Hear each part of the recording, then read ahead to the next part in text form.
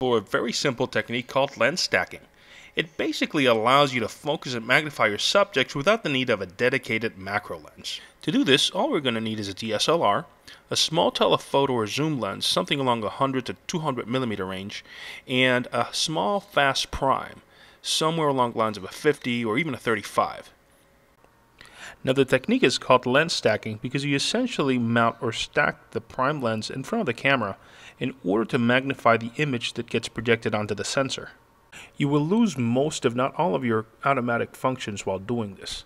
So to get started, set the camera to manual mode and disable all of your auto features.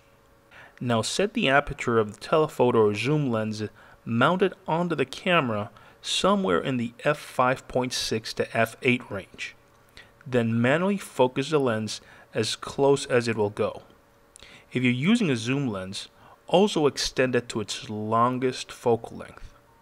Now take the lens you're going to stack, and if it has an aperture ring, manually open the aperture as wide as it'll go or to the smallest number on the aperture scale. Then go ahead and focus the lens all the way out to infinity.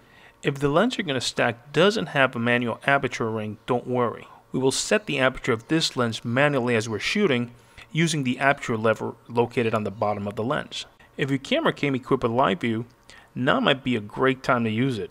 If it didn't, don't worry. You can still get the same results using the viewfinder. Now place your subject on a flat surface. Grab your prime lens, stack it in front of your camera, and look through the viewfinder or LCD. Initially, you'll see something that looks like this. If your stacked lens does not have an aperture ring, this is probably a time when you're going to want to start playing with that aperture lever in order to get the exposure you want. Once the image is nice and bright, go ahead and focus by moving in closer and further away from the subject until you get something that you like in the frame.